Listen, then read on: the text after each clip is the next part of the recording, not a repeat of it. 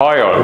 NASA and ISRO are planning to launch a state-of-art Earth observation satellite called NISAR, and this NISAR satellite will be launched by GSLV Mach 2 launch vehicle from Sriharikota.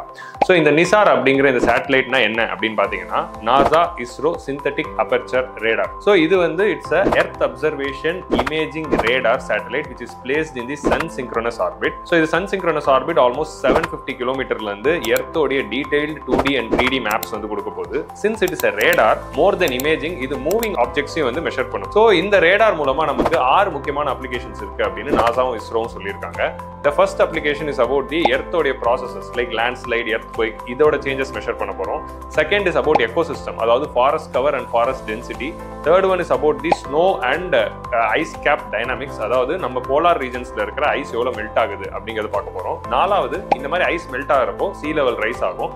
அதனால coastal areas பாதிக்கப்படும். So coastal erosions and coastal surfaces உடைய changes பத்தி பார்க்க போறோம். Fifth one is about the disaster response and disaster management. ஒரு இடத்துல ஒரு disaster struck ஆன உடனே அந்த ரீஜன்ல எவ்வளவு டேமேஜ் இருக்கு அப்படின்னு மெஷர் பண்ண போகுது. And last one is about agriculture. ஒரு ஏரியாவோட கிராஸ் ஏரியா எவ்வளவு இருக்கு, என்னென்ன கிராப்ஸ், எந்த அளவுக்கு கிராப் டென்சிட்டி இருக்கு இப்படிங்கிற மாதிரி சேஞ்சஸ் எல்லாத்தையும் இது மெஷர் பண்ணி கொடுக்க போகுது. ஸோ இந்த ரேடார் 2 வேவ் லென்த்ல வந்து ஃபங்க்ஷன் ஆக போகுது. ஒன்னு L பேண்ட்ல long wave லென்த்தும் S பேண்ட்ல short wave லென்த்லயும் function ஆகும். எல் பேண்ட் radar வந்து it will be operated by NASA and S band radar will be operated by ISRO.